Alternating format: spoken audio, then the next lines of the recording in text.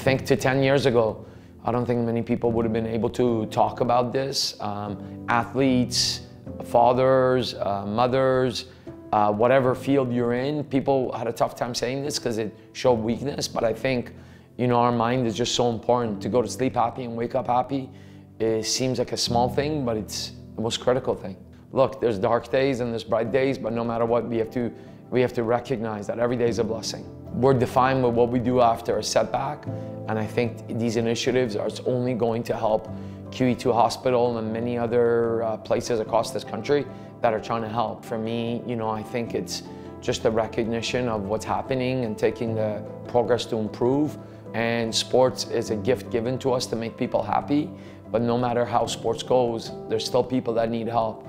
For the club to take this initiative and something that's so important to me, I'm very proud to be a part of this club. So, you know, if we're in a platform that we can help everyone, I really hope we can, and we continue to make an influence in this province and in the country.